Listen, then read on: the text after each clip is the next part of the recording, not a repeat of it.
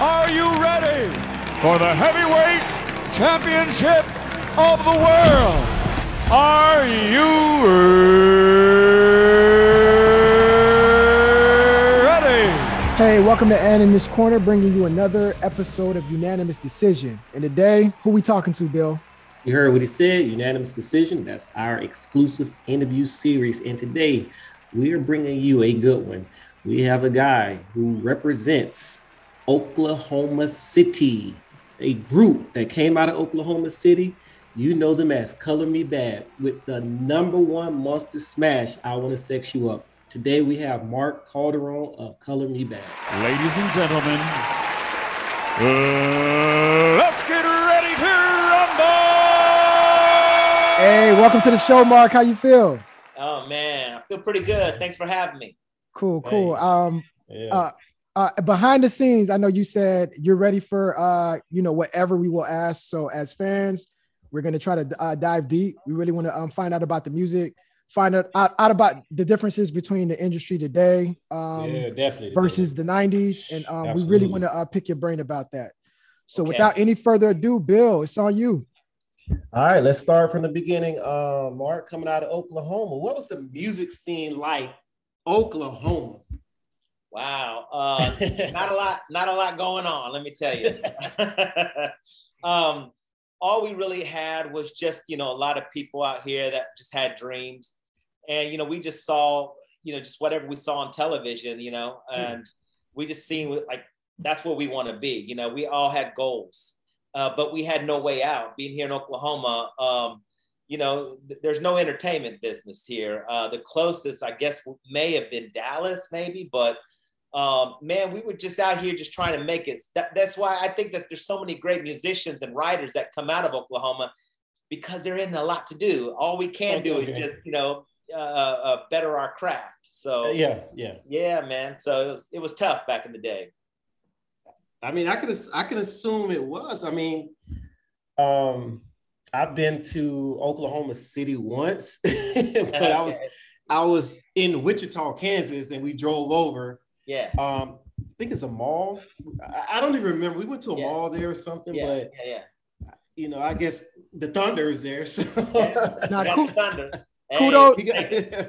kudos to you. Yeah, kudos to you guys, Mark. But to make it out, because you're basically, not to say that you're an anomaly, but there is talent coming out of Oklahoma, and I know you guys were fortunate enough to make the Oklahoma Music Hall of Fame. How was it, to receive that honor? Yeah, that's nice. Man, sometimes I gotta pinch myself, because it's all a dream come true. We were so blessed to make it as far as we did. And, we were an engine, we all had the same goals and the same dream, man. And we were just shooting for it, and no one was going to stop us. And we knew we were going to make it. We had that drive. And I think that's just with anybody and anything. Anybody's got a drive of something. That's the thing, man. It just, I don't know. It's something like, if you got something in your heart that you want to achieve, and you really put forth the effort, everything you got, God is going to intervene and make that happen. And I think that that's kind of what happened with us. And I would say, from just personally speaking, when I heard you guys and I saw you guys, I didn't expect, the diversity that I was about to receive in the group. So I think, no pun intended, but even the name of the group, there's some irony in that. Yeah. So how was it like? I mean, were fans like R&B fans, did they typically embrace you guys right away, or was that an uphill battle? Well, a lot of people thought, because we got our start in New York, what we did here in Oklahoma City is that, because there was no way out, we just chased down a lot of the main acts that would come through town to do concerts, like Tony, OJ's, gosh, I mean, a lot of groups, man. But it was Kool and the Gang who actually helped us. We took us under their wings, and they brought us to New York. So, from there, everyone thought we were from New York, because, our video was shot from there. We recorded I Want to Sex You Up there. A lot of things happened. We were living in New York at the time. So, everybody was cool with us. I think it was just a shock when everyone found out we were from Oklahoma City. They were like, what? They were like, how's that? But because we were a diverse group, and and in all honesty, man, you know, in our high school, it was such a mixed group of kids. Mm-hmm. You know, we had everybody in there, Mhm. and we were just good friends, and we loved to sing, and we felt like we were just as good as any of the other acts that were out there at the time. We were big fans of New Edition, and you know, we just wanted to do what they were doing. Yeah. So would New Edition be your Jackson 5 to? Well, I was a fan of the Jackson 5 because they're all, but yeah, but New Edition, they were, you know, we loved what they were doing. We admired, you know, their steps, their vocals, their harmonies. Their show was what was amazing at that time. I mean, they were the best. Yeah. And you know, we went to several of their concerts, and we were just blown away and inspired by them. So yeah, man. I mean, all that, the music of the 80s was amazing. I mean, you had Prince, Michael, you had New Edition, you got all the great vocalists, the Vandross, you know, I mean, come on, man. I mean, Freddie Jackson, you got everybody, all them great acts. We talking. You know, so yeah, man. We talking. Yeah, we had some great music. I just don't know what happened. What happened? That's what I'm trying to figure. Yeah. It's all good. Yeah. So do you? I'm not sure if you know or not, but do you think All for One kind of, I guess, the diversity of their group, did it kind of stem from your group as well, do you think? Or I don't know, man. I mean, you know, at that time, that was just kind of the thing that was happening. A lot of the industry was accepting multiracial acts, you know, after us. Because that was one of our biggest issues when we were trying to get a record deal in New York. All the record labels, they all turned us down because we didn't match what we sounded like. So they were like, how are we going to market this? You know, it's not an all African-American group, or it's not an all white group, or, you know, it's how are we going to market this? And that was the confusing part. But, you know, Giant Records, Cassandra Mills took a chance on us, and, you know, everything just came together. It was meant to be. So I think after that, man, a lot of things changed, and a lot of groups were able to bring in, you know, different multicultural acts and whatever. It all worked out, man. Yeah, you're pioneer. You guys were pioneers, whether you know it or not. I don't know if. I mean, I'll say it, if you're not, I don't know if the industry would have been that welcoming to All for One if you guys hadn't kind of like set a blueprint and proof of concept, you know. So kudos to you guys. Yeah, well, thank you, brother. Appreciate it. You guys hit the scene running. Like, once I Want to Sex You Up drop, you guys like just hit the scene. Did you guys have any you mentioned you guys had a lot of your mentors. The groups of that era, I remember, you know, the Jodeci's, H-Towns. I remember watching you guys on, I think it was the Soul Train Awards. That's when Boyz II Men performed, and Jodeci's came right after them and performed. You guys performed. H-Town, I believe they won an award that night. Did you guys build any personal relationships with those groups? Any of the groups? You know, we got along with Boyz II Men real well. We actually did some songs with them. They're really cool guys. Never really connected with Jodeci or any of the other acts. But you know, I mean, we met them and we were cool with everybody. But yeah, Boyz II Men, if anybody, you know, they were the act that we kind of, you know, knew well. I was from just hearing your story. It seems like you guys were very good at networking. I think you guys would have did awesome in the social media age, because you mentioned a lot of groups that you guys would audition for in New York. And there's a story. I want you to kind of confirm it. The John Bon Jovi story. How like realistic is that? Or is there something that, you know what I'm talking about? No, yeah. You know, we were here in Oklahoma City when that happened. Yeah, man, that was real. You know, they came through town on their big tour, Slippery When Wet tour. That was their big tour, and they came through Oklahoma City. They were here a day before, and they decided to go to a movie theater at that mall, probably that you were referring to. So I know, right? And we were told that they were there, so we all got up. You know, we went there and we caught them as they were coming out, and you know that you could tell they were tired. They were getting ready to go back to the hotel room and get some rest. But we stopped them. we sang for them a little a cappella, and John, he was just like, he was blown away by it. He was like, man, it's like, man, y'all sound really good. Then he offered, you know, hey, why don't you guys open up for us in front of 20,000 people tomorrow night? And, you know, it's like, what? We've never been in front of that many people before, you know? especially us singing harmonies and then going and doing it in front of a rock crowd. I mean, how's that going to go over? Yeah. You know? So we were nervous about that because our style wasn't rock. You know, our sound wasn't rock. I mean, we showed up in suits, you know, getting ready to hit the stage. Yeah. So, but the great thing about it is that we got up on stage, man, and we sang about 4 songs. Everyone loved it. The best part about it was after we finished our last song, you know, the lights came on stage, and then John and Richie came out, you know, gave us high fives and hugs and all that. And the crowd went bananas, and it was one of the greatest nights of our lives. It was great. And at that point, you guys still aren't signed. We're not signed, right? That's crazy. It's funny because John, believe it or not, I can remember the conversation we had with him. He was actually wanting to sign us and sign us with Prince. He wanted Prince to do all of our all of our songs. He's like, I think I'm going to connect you guys with Prince. Now you're talking about crazy. You know, we were like, okay.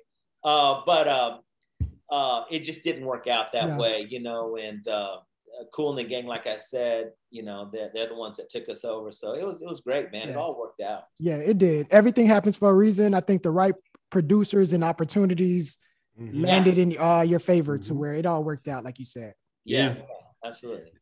When did you guys know that you made it? We made it. We're here.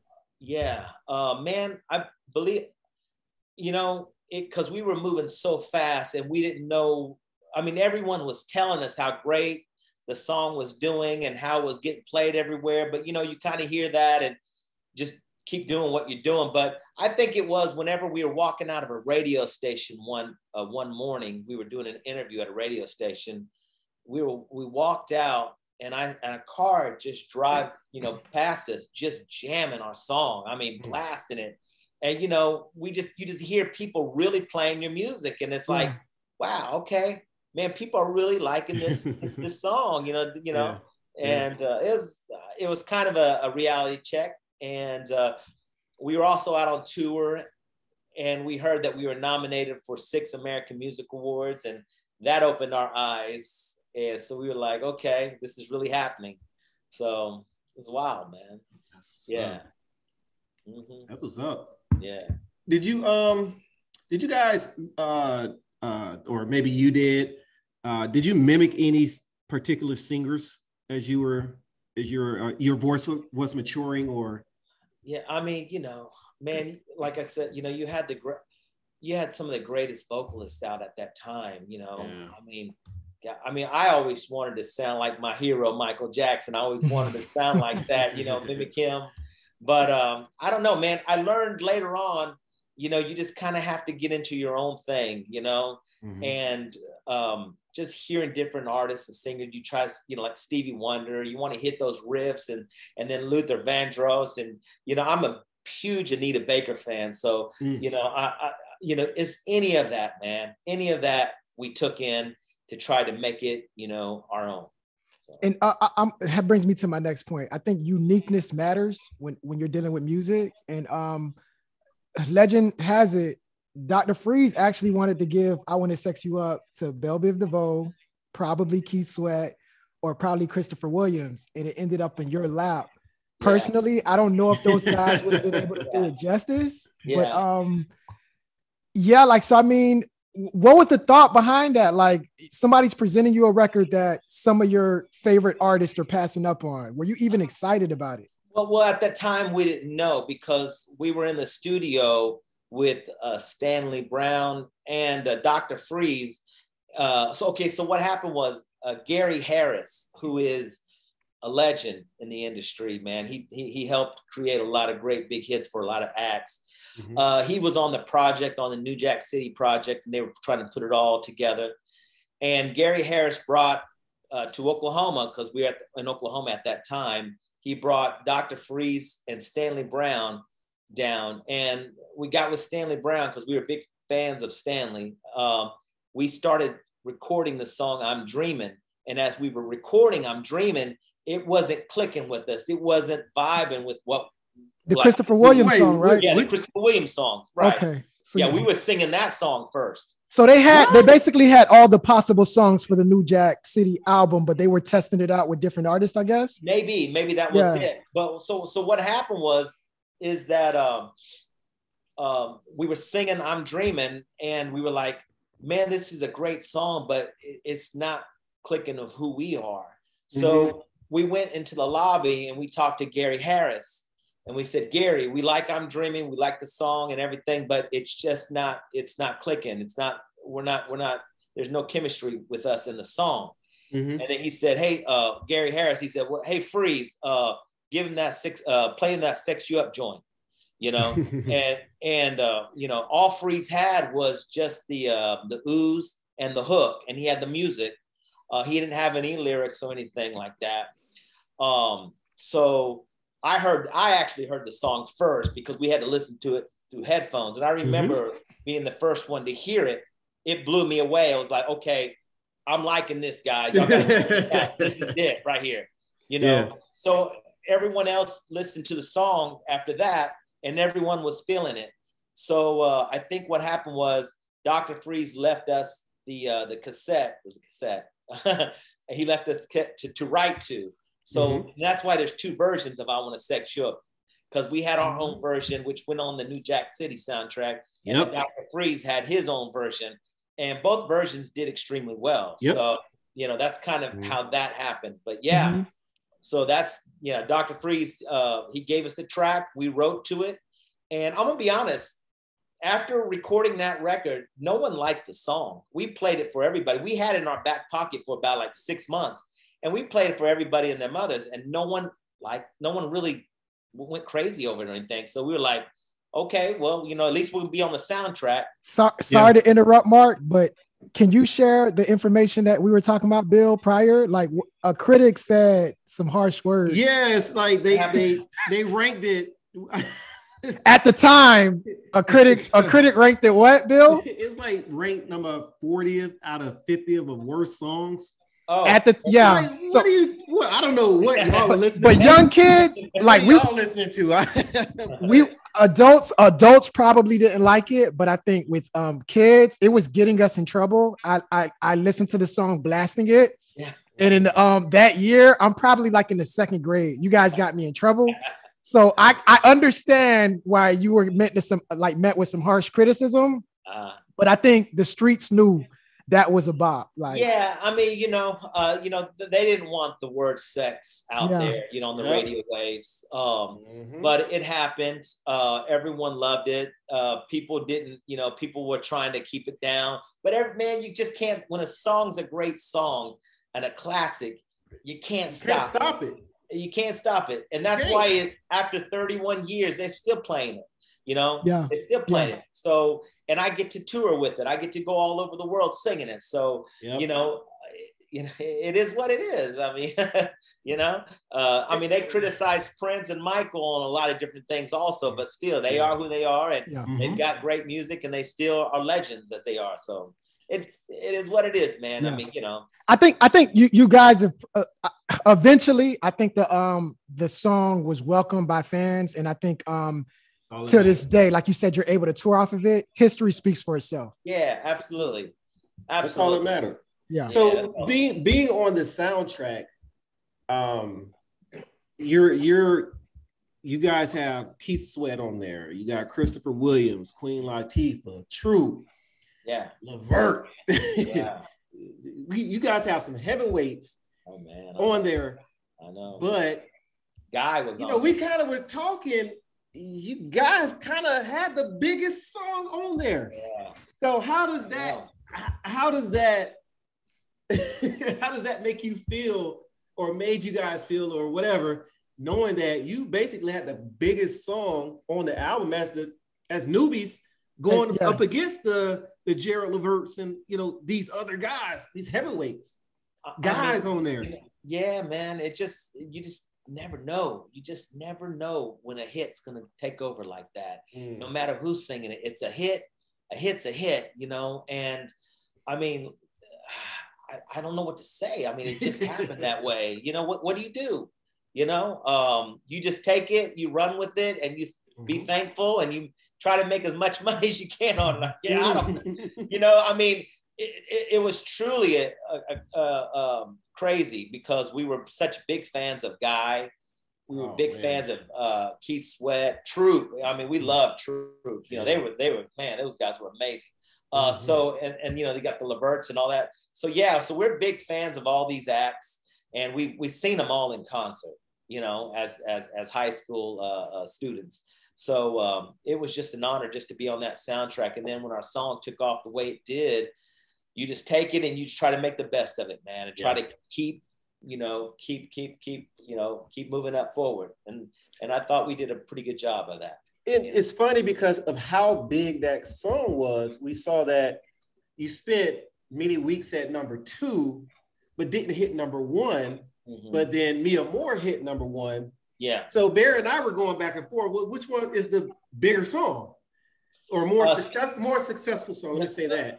Sex You Up, you know. Yeah, that's what we said. Yeah. So during those days, Billboard, they would chart the song by the sales and by radio play. Okay. And if a record company had enough money to pay Billboard under the table to keep their record from being to staying at #1, they could do that. You know, money talks. So, it does. You know, so I think there may have been a little bit of that going on because Sex You Up at that time it just took over, man. It was a giant. You know, it took over, and it went #1 all over the world except here in the U.S. So it's crazy. That's what I'm saying.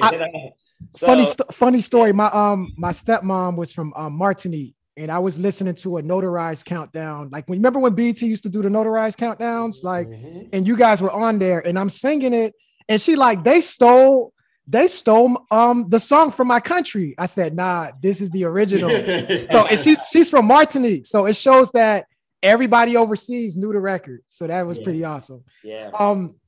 Now here's the thing. So you guys come up in the era where Bill mentioned some of the groups, the Troops, the Color Me Bads, the Offer Ones, and then even when you kind of like backtrack to the 80s, just a lot of R&B talent coming out. Towards the, I want to say late 90s, you guys are kind of like the last of a dying breed. Maybe Drew Hill after you guys, but for the most part, groups stop. So when you when you look at like how R&B groups are dismantled, is most of that industry or most of that just you know, I mean, yeah.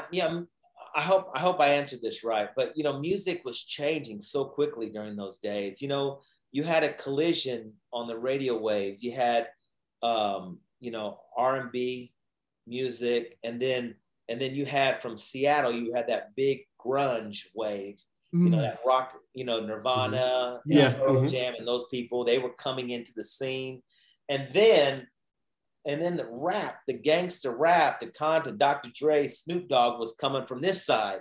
And it was just, man, it was just like, you know, what's the sound? who, you know, what sound are we going to follow? And slowly but surely, you know, it started dying out. We slowly started dying out.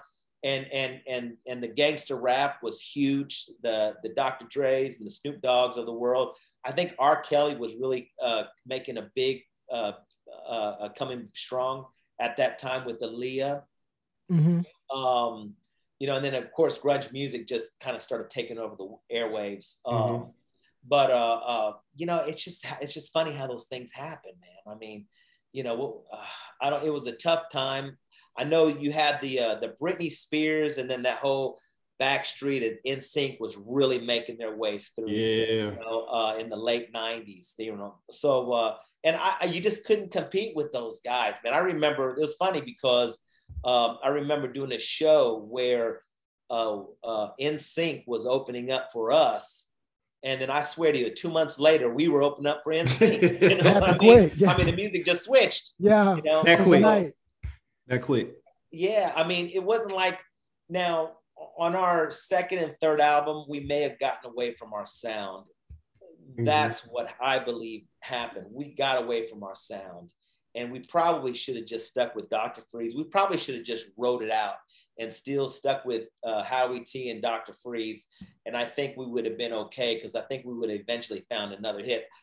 Yeah, we probably. And some of that is, I think the industry kind of turned its back on New Jack Swing, and I personally believe good music is timeless, to where the industry kind of forced acts to like give up on New Jack Swing. And if you see with like Silk Sonic and, you know, Bruno Mars, they still do New Jack Swing. So, but even Dr. Freeze, I noticed he had like that wave, and then he just stopped. You know, like I feel like the industry stopped rocking with him. So yeah, you know, Dr. Freeze went working with Michael Jackson. He did a lot of songs with Michael, and he did Break of Dawn. And then that's okay. Yeah, that's Dr. Freeze. Okay. Yeah. And then he also did he did several songs with Michael after that. But he actually started singing a lot of Michael Jackson's backgrounds. I don't know. I mean, I'm just gonna give y'all a little insight, but because I still talk to Freeze. Okay. I still talk to him. And so, you know, he sends me a lot of songs that he wanted to give to Michael. And there's some bad songs, man. I'm talking about, but Michael turned them all down, you know, just like he turned down Pharrell's these other great hits. You know, but I heard some stuff, and if you listen to Break of Dawn, all them backgrounds, that's Dr. Freeze. I didn't even know he was talented like that. Yeah, I mean, vocally, I liked him on the production side. I didn't know he was bringing vocals like that. Well, yeah. So what happened was Michael sent him to a vocal teacher, and I guess like a vocal teacher to learn how to sing like him. I don't know, but because he really has that sound. If you go listen, like after this interview, put on Break of Dawn, Till Dawn, and listen to the backgrounds. And that's Dr. Freeze singing. Got it queued up. Actually, a lot of people don't know this, but on Poison, the backgrounds on Poison, that's Dr. Freeze too. Really? All that. The stuff we learn. And this is why we love having these interviews, because we learn so many inside information. And so much intel, man. Like, this is great. Like I've heard Poison. How many times have I heard Poison? I can't even tell you. And to know that, like you just said, Dr. Freeze sung that part. I never knew that. Yeah. That's crazy. Yeah, that's what he told me. So, you know, I sang all them backgrounds, you know. Okay. Now give him his flowers. Hey, Mark. So Bill just mentioned it. How much times have we heard some of these classics? Probably over 1 million, right? I'm not keeping track, but so when you come out with hits as big as "I Want to Sex You Up," "I Adore Me More," right? I'm leaving some off. I'm leaving some on the table. But is it difficult for you, for you guys, to release new music because fans are so accustomed to like wanting to hear classics? I mean, I don't know, man. It's just like a new day. You know, the record labels, they like the young acts, man. They you know, they don't want to mess with the old dudes anymore. You know, it's a whole new set of people working the game now. They don't even know me. The people running the music industry don't even know who Color Me Bad is, man. It seems like. You know, it's just a whole nother sound, whole nother game, and everything's different. You know, that's why I love Bruno Mars and Silk Sonic, is because they still keeping the sound alive, man. And I can really appreciate that. Those guys, Bruno Mars, he's just a freaking genius, man. He does it right, you know, and it just blows me away how he's kept that alive. I don't know. I just released the song under Color Me Bad.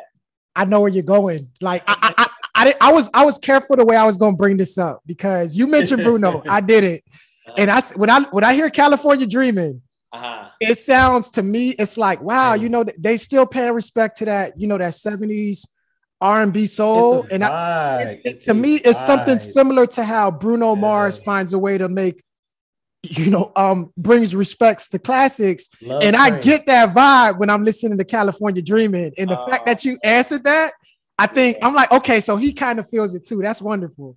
So, hey, tell us a little bit about California Dreaming. Man, okay. So what happened is that my DJ who performs with me, we had a show in Santa Barbara, California, and my DJ couldn't make it. So I'm sitting here trying to think, who do I know out in California that could DJ my show? So I thought about this one guy named DJ Cazell, and I contacted him. He's a DJ out in Los Angeles. He DJs all the big shows. And he said, I said, hey, Cazell, could you be my DJ on this date out Santa Barbara? He goes, yeah, man, I can, absolutely. He said, hey, Mark, but I want to know, are you still writing songs? And I was like, of course, I'm always writing songs, sure. He said, I'm going to send you a track and let me know, see if you can come up with anything. Mm-hmm. I was like, okay, cool, man. So he sends me this track. I start playing it. And, I'm a sucker for the old classics, yeah. And that's what the instruments, they were like instruments. They had a vibe of something 70s. And I thought myself, man, this is kind of like this is a kind of a Marvin Gaye kind of thing happening here. I don't know, something's going on. But I was like, what can I put to it? And then, I started, the melodies started playing around with the melodies. And then all of a sudden, man, I just started latching onto a melody. And I wrote the song like within a day and a half, 2 days. And, I went and recorded and I sent it over to Cazell and he loved it, man. He was like, oh man, this is going to be great, man. We're going to get this thing, mixed and all that. And, we got it mixed and we put it out there and we're getting a lot of love from it, It's a vibe. But, it's I don't know if you've seen the video. Have you? Absolutely. Yeah. So we were trying to keep that old vibe going on with it. And it was great, man. It really came alive. And I knew something like that could work, because people were digging what Bruno Mars was doing. Yeah. So I was like, let me go ahead and just put some of this old classic R&B on it. So, and it worked out, man. So that was good. No, I mean, it's a great vibe. It definitely gives you a California feel. Yeah. Low riders or whatever, I just came from California out in June. So I definitely can appreciate the song and the video. So, I mean, kudos to you. I mean, that was a great choice for you to go with that song. And again, thank you for bringing that to our attention because, we need to celebrate good music. Yeah. I'm tired of hearing just whatever is on the radio and it's like a quick microwave song. I don't want to hear that. I want to hear good music. And I think that's why a lot of people are latching on to Bruno Mars and Silk Sonic because they're giving you they're giving you music. Yeah. It touches the soul. It touches the spirit. You can really feel the music, the live instruments. That's one of the great things about some of those old R&B groups, man. It's more than just a song. There's something there, man. Something that really touches the soul. And that's why you can relate. That's why it makes you feel good. It feels a certain way. And that's what it's about, man. That's what music is to me. It makes me feel a certain way. And, whether if it's a love song or something like, I don't know. I'm just a sucker like for old classics, man. Marvin Gaye and all the great artists like that. I love Motown. I love that whole sound, man. And the Philadelphia sound. I love all of it, man. I love harmonies. I love R&B. I love the soul. Yeah. So when you do you get that same excitement from touring now that you did, back when you guys first started? I do, and I'm gonna tell you why. Because my position has changed in the group. I always was just singing backgrounds and harmonies. Yeah. Now things are different, with me being the only original member left and the sole owner of Color Me Bad. Yeah. I'm out there singing all the lead vocals and I'm like a kid again, man, on stage, okay. Because it's just not out there doing what I had always done. It's doing something new and getting a whole nother perspective from the stage and connecting with the audience in a different way. So that's the beauty about this. I still get to go out after 31 years and get to perform these songs and people are having a good time dancing, singing along, showing the love, giving the love back, the appreciation. It's amazing, man. I can't complain, man. It's just the greatest thing.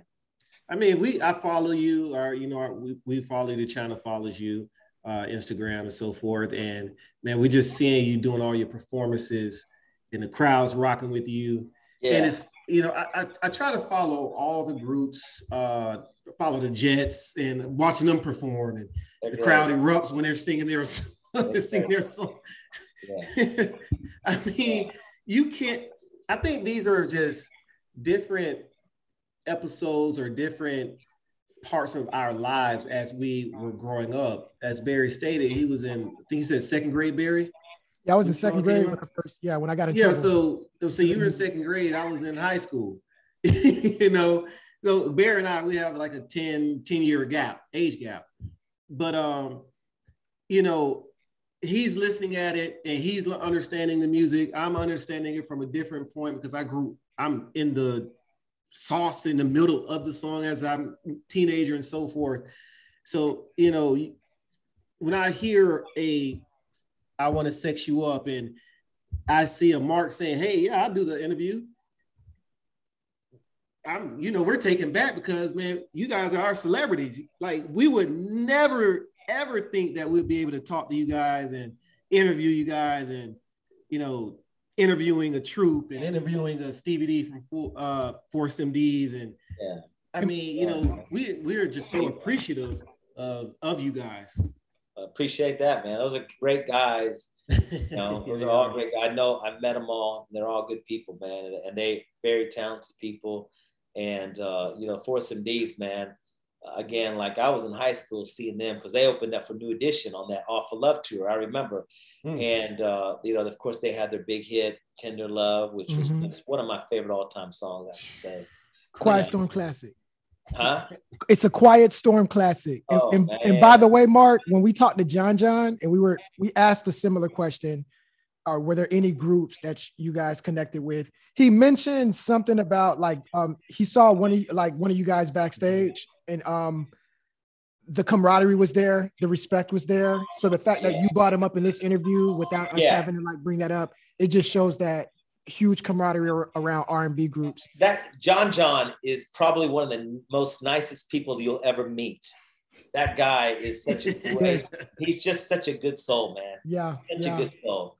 All those guys, man, are really great people, man. I haven't really met anybody that's got a bad vibe out there, really. I mean, I've been fortunate not to, but everyone's been really cool with us. So yeah, legend has it, everyone that was on the New Jack City soundtrack, they're stand-up guys. So keep that up.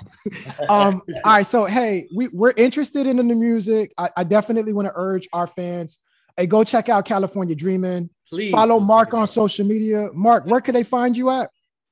You can really, man, you can know anything and everything about the group at colormebad.com. So, awesome. Go check us out there. We're on social media. You can actually find us on all this through colormebad.com. You can find all the different address for Instagram, which is Color Me Bad Music. And you can follow me, Mark Calderon, on Facebook. So you can follow us, wherever, but hit us up at colormebad.com, and you can check out the history page, the tour date page. You can check out all the photos that we take with the fans that we upload on the site. So check us out, man. We'd love to see you. Yeah, stay connected, guys. Support them. I mean, me and Bill, we're fans of R&B, and Mark is definitely, pushing the agenda to get good music out there. So absolutely, yeah, man. Now, where are you guys located? Florida. What part? I'm from Tampa. Fort Lauderdale, but I'm in Central Florida, which is right outside Orlando. And I'm in Tampa. You're in Tampa. Mm-hmm. Okay. I tell you what, man. There's a show that's coming up in November. All right. Okay. It's gonna be a big show. You guys are both gonna want to go to this show. All right. Yeah, I'm gonna come check you out. Go ahead. I can't announce it, not on air. Okay. Because it's not finalized. All right. It sounds like he's gonna give us some hints after the show, and we'll keep our lips zipped. But hey, Bill, we got one of like you heard me say it. I said it's my favorite song from one of my top 3 favorite soundtracks. Said that. He definitely said it. We were able to interview the best song on that soundtrack. One of the singers of the best song. I do want to say, hey, Bill, there's some people that we're leaving out. Who do we interview next? How do the fans get a say so in that? You know what to do. Go to the comment section. We renamed that as My 2 Cents and leave us your 2 cents. Who do you guys want to see us interview? Hey, man, we're out here trying. We're trying. We're giving you Color Me Bad, I Want to Sex You Up. We gave you Tender Love with Force Them Needs. What else you want us to give? You know, we're giving you guys everything we can, but just keep the comments going. Please, please, please make sure you guys follow Color Me Bad, follow Mark. Man, these guys are great. And again, just great people, man. Just great spirits, great souls. And just follow the guys and support your artists who are giving you great music. All right. And guys, do that. Make sure you do that. And on the screen, make sure to follow us to stay intact with what we got going on. Outside of that, peace. Peace.